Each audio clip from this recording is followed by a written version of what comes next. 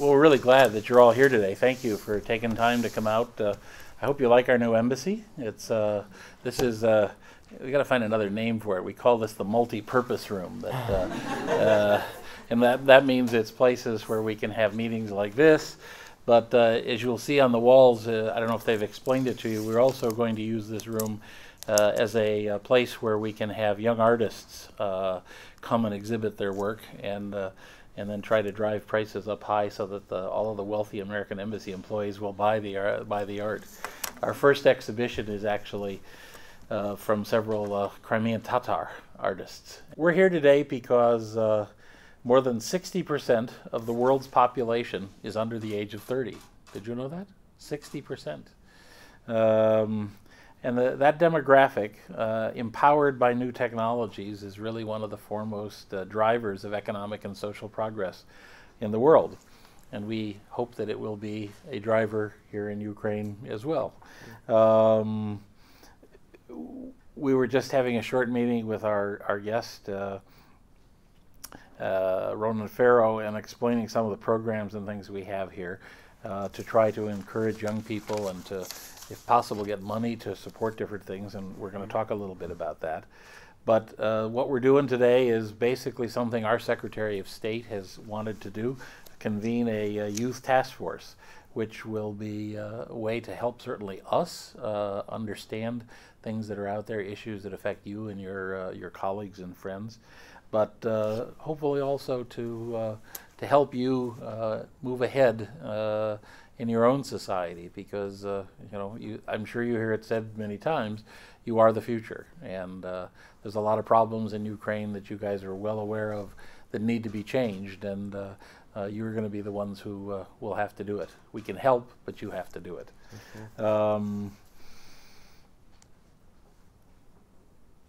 We're really lucky today because Ronan Farrow is here. He is the special advisor to the Secretary of State for Global Youth Issues, and he is the director of the State Department's Global Youth Issues Office. He is here not only for this first meeting, and he will tell you that I think we are the second in Europe to do this, and that's just because yesterday he was in Latvia and before he got here, otherwise we would have been first. So we goofed up there. But what we're trying, one of the first.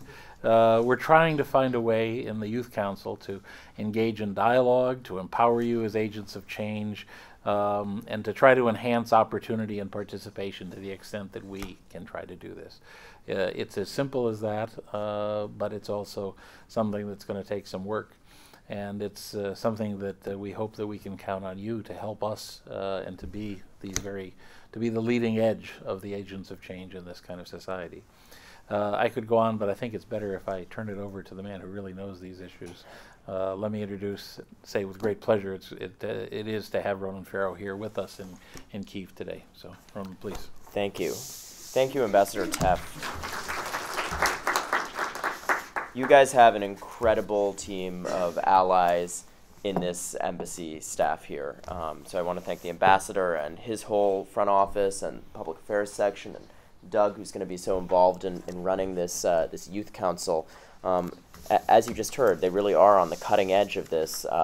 We have now 40 councils of local young people all around the world that serve as one of the first times that we've really directly reached out to youth and asked them, what are we doing right, but also what are we doing wrong? What could we do better?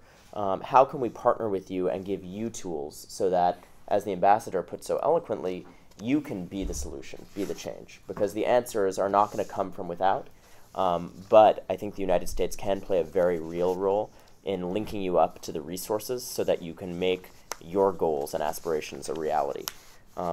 We've decided that that is a priority everywhere that the United States flag flies. And as you just heard, Secretary Clinton, my boss, just announced a new policy that really refocuses us on youth.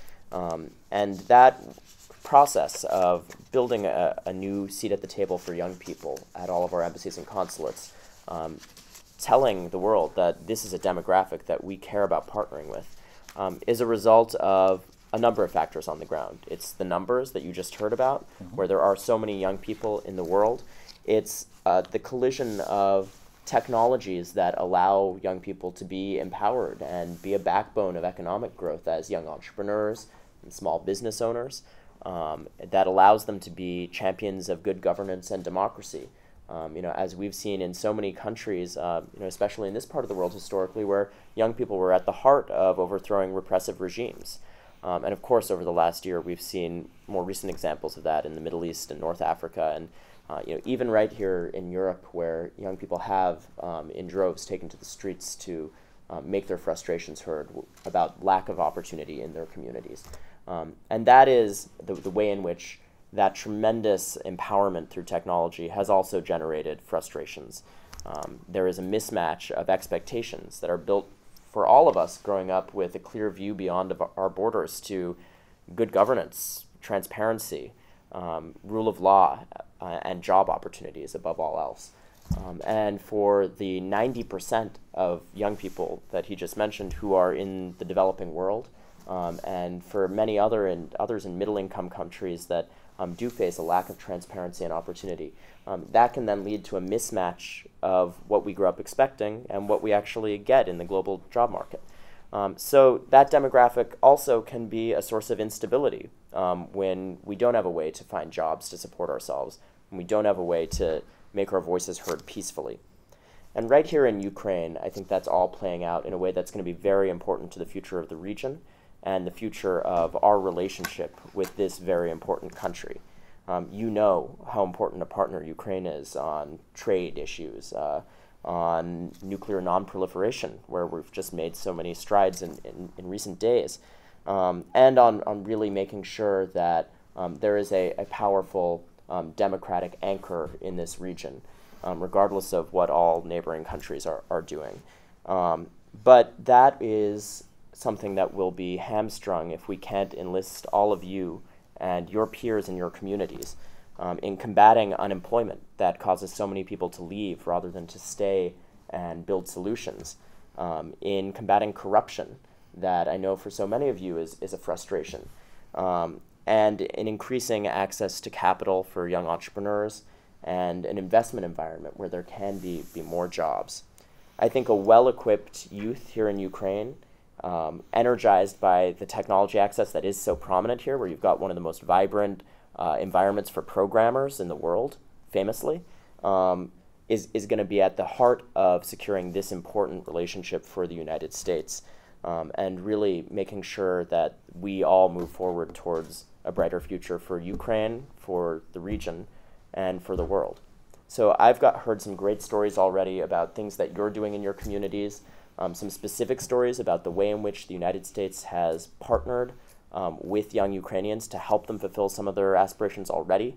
And I definitely want to have a more detailed discussion about how this council can work to achieve those things. I also want to make sure the ambassador has time to leave if you have to head on to your next thing. No, I'm staying as long as I can. That's excellent. We have also today in town, it's one of those gold letter days, Beau Biden, who is the Attorney General. I think you guys are coming this afternoon to his speech. So I got to go out at some point here to meet him at the airport and bring him in and stuff. But I'm going to stay as long as I can. Well, then why don't I talk just briefly about how this can be an important platform that we want to use in an ongoing way to both spur dialogue and spur solutions. I think of the example of a young man named Vladimir, who actually, working with the United States government, he studied in the United States, he refined some of his ideas, and then he went out and, having seen a lack of people to defend housing rights I think he was from Lugansk, he went back into his community and built an NGO that is about defending housing rights for Ukrainians. And that's exactly the kind of sort of creative thinking and spirit of involvement that we want to foster and we want to see more of, and that we know the United States can stand by Ukrainians as they pursue. So this council is about seeing stories like that replicated, where you, as young people with creative ideas and a remarkable ability to cut through old problems, can tell us what those ideas are, can link into a number of tools and resources to build those on the ground. So we're launching this council, and we are committing to a new fund for innovative proposals that encourage youth civic engagement. And that will be administered through this council. So as you generate good ideas, we are committing to lining up resources. The amount of resources will be flexible depending on the type of projects that these discussions produce. But we, in a very real sense, want to make sure that we come out of this discussion, yes, with a clear sense of what your policy priorities are, but also with a clear timeline for action, which I think is especially important, in light of the run-up to the critical elections that are coming up. I think there's a real space for focus on those civic engagement projects to make a big difference at a key turning point in Ukraine's history. So there is that fund for civic engagement projects, which I'm very excited to be announcing, and I'll be talking about in the engagement I do during this trip. And there are a range of other tools that being a part of this council can really hook you into. We have a variety of mentorship and training tools. We were actually just talking about making sure that you're linked up with some of our international virtual mentorship tools. So for those of you who have entrepreneurial ideas, who want to get more contact with the business world, we'll be looking at in the coming months building into this council some of our e-mentorship tools that can link you to American business leaders for advice and guidance. We actually just launched out of our USAID mission, our agency for development, a financial literacy training project specifically directed towards young people, because we had heard that 50% of Ukrainians didn't have basic financial literacy, and that's going to be a key part of building economic solutions. And one thing that I'm very excited to be announcing during my time here is at Kyiv Polytechnic, we will be launching a new institute for fostering innovative science and technology projects, where people who have good ideas for new business proposals in that important sector can go for training and guidance and get those projects off the ground. That's something that we have seen at some of America's brightest universities, like MIT. Maybe some of you know it. They function in a similar way. So that is something that I think will be a really significant tool set as we launch that in the coming months. But this is just the beginning.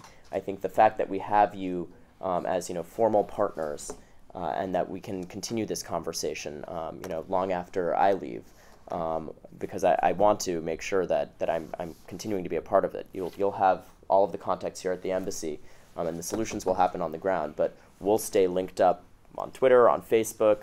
I'll leave you all with my contact information. And I think this will be a long-term process of making sure that those things I just mentioned are just the beginning of teaming up to build solutions for a strong democratic Kyiv going forward. So I look forward to hearing all of your ideas, and with that, I think we can get started. Absolutely.